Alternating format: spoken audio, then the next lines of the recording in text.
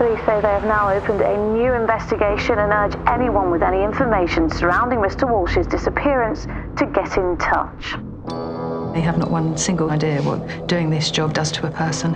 Having to mop up the blood and the tears and the rage and the despair on a daily basis. I don't want to go back. I actually have no choice.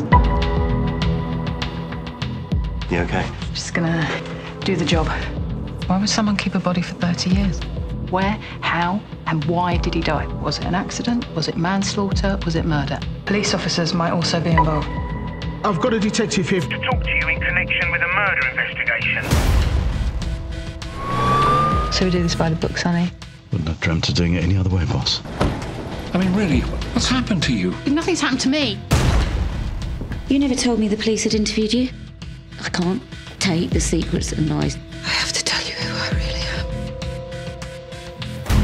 Well, I could tell you a thing or two that would make your hair turn grey. The job. There's stuff I'll tell you one day, but I have to see this case through now.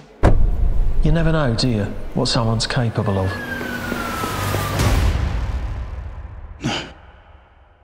Unforgotten, the new season on Masterpiece Mystery.